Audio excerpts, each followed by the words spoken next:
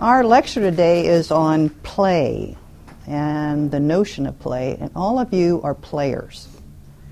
And as you have told me over time, that play is the nature of who you are. And all of you love play. It defines who you are. It expresses who you are. And you have told me that many of you started competing as young as 4 and 5 years old. So play is a large part of our life. But what's interesting, we've talked about this also, is that we have many scholarship athletes in here. And play is a very important, essential part of who you are, but you get no credit for the play that you do here at the university. In any other activity, if you were in music, or if you were in theater, or if you were in the arts of any sort, and you did your activity, you would get credit toward a degree. In athletics, the credits do not apply for the degree. So we have swimmers in here, we have football players, and they spend tons and tons of time, but they get no credit toward a degree. Just think about that a little bit. The university sells the product of play. The university markets through our program. We've talked about this, that the largest salaries that occur in the university are not to faculty or even to the president. It's to the football coach. Those salaries are disproportionate to the notion of what it is in academics. No place else on campus do we have people working with students in an academic support role in which that person is not a faculty member. None of the coaches are part of the faculty. They are separated from what they do. But, as former President Gibbs said here at the University of Idaho, there's no greater window into the university than our football program. At the same time, when he was quizzed and challenged about the salaries for the coach, he said, when 16,000 people go to that chemistry professor's lab and watch him do an experiment, we'll pay him the same as we pay our football coach. So the window to the university is looked through the realm of play. And all of you are players. Now, what is this thing? What does it mean about play? When we talk about play per se, what's kind of interesting about it is that when people express what it is, they never talk about it in objective terms.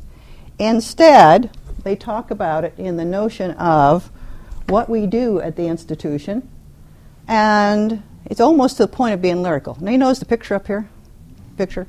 Unfortunately, all my pictures are of old white guys, and I apologize for that.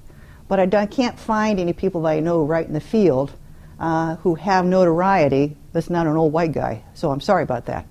But this guy here is Drew Hyland, and Drew Hyland played basketball at Princeton. He's a philosophy professor at Trinity College in Connecticut. And when he talks about play in a very lyric sense, he was actually at Princeton. The basketball thing is that he played on the All-American team at Princeton back in the late 50s and 60s, so you know this guy is really an old white guy. But at that period of time, he also played with Bill Bradley. So when we look at that, I'm going to have to read this for you because Tom says I have to. Play is one of those phenomena where we again and again achieve that sense of totality. Meaning that when we play, we feel like a complete and whole person. Two of the football guys up in front made a comment to me a little bit ago about one of their teammates who had quit the team. And it was not exactly a supporting remark that I got from them. And their notion is that when you're a member of a team, that you have a responsibility to be part of that total product, right?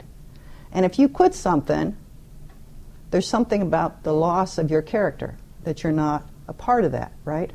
So there's something about this thing of play that we feel that we are part of becoming and being. Drew Hyland, a picture of him there again, said that intimation of complement, meaning it supports who we are, it's important who we are. and that play itself comes to you as you come to play. Do all of you remember the first time you got a uniform? You will be pretty little. You won't be very big.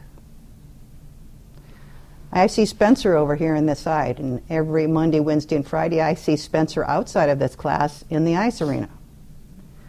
And Spencer plays ice hockey, and I teach figure skating, two very different sports. I come to the arena with a nice small little bag that has my skates in it. And there is a mystical quality of putting my skates on. I don't know if Spencer's ever noticed that, but I'm there a good half hour before class. I have to get my skates on, and it takes time, and I have to think about it, and you prepare. Now, Spencer does that too because he complements his life experience by hockey. He's got a bag big enough to stick a woman in it. I've never seen anything so big in my life as that bag that he carries.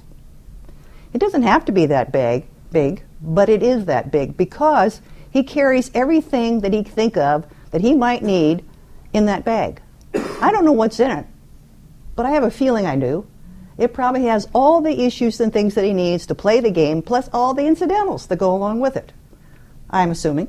He's shaking his head. Yes. So this is a compliment. We play these games, and it extends ourselves to the game, and the game extends itself to us.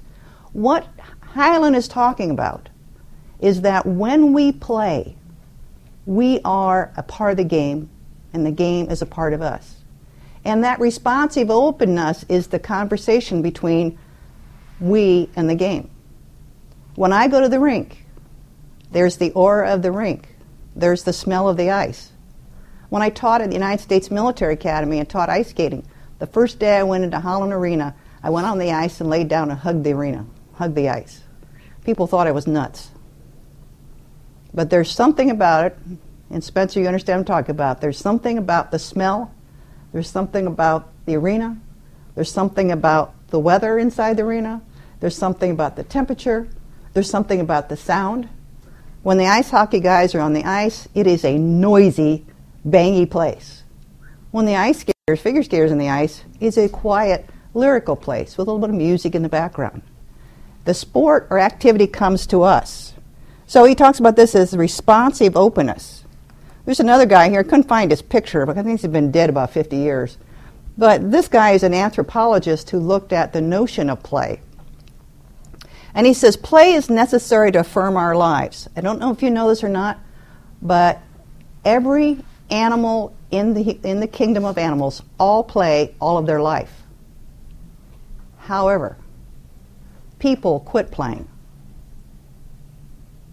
People stop playing. But all of you in here know that you're not going to do that, right? Because play is a part of affirmation of your life, and if you don't play, you miss out on the important element of it. What I worry about is people like Conrad up here, who 2 weeks ago said to me that it's all about winning. And I made a comment to him, and he came up and talked to me afterwards about it. I said, if you measure everything by the outcome, you may quit doing the activity. So play should be, Conrad, more than the outcome. It should be the effect as while you do it. I will bet that you play football because of what goes on the field and the relationship between you and the game and you and your friends. You and Tyson made a comment about that, about somebody quitting the game. You made an inference that there's something wrong when somebody quits because of that relationship. So play is necessary to affirm our lives. That means to tell us who we are and what we do.